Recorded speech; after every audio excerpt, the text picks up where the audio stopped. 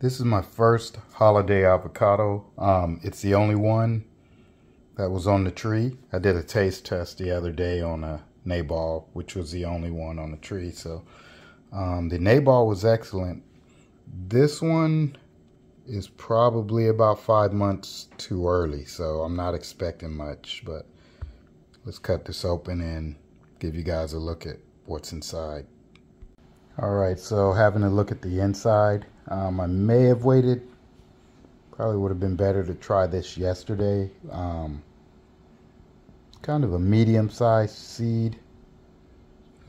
This holiday isn't quite as large as I'm sure they're going to get since it dropped early. But let's go ahead and cut into it and see what it tastes like.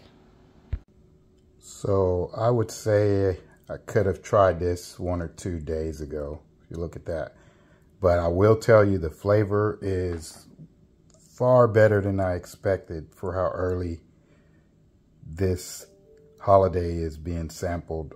Today is April 28th, and this is supposed to be ripe around, Thanksgiving, sometime around the holidays. So I will say this is an excellent avocado, especially this early. So I had started explaining the taste and then my video shut off. So anyway, I was just saying I could have harvested this. I'm sorry, I should have opened it, cut it open maybe a day or two earlier. But if you look, it's still edible, but the flavor is excellent, I tell you. And this is 5 months early. It's today is April 28th, and these are supposed to be harvested around the holiday season. Think Halloween, Thanksgiving, So if the flavor is this excellent now, I can only imagine how great it is if you waited until October, November sometime. But yeah, it's a nice fruit. I was actually thinking of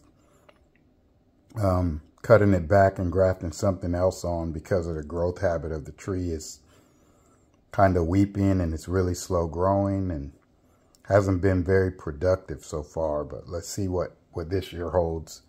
So anyway, haven't been producing a lot of videos. If you like this video, please like and subscribe and hit the notification bell. Have a nice day.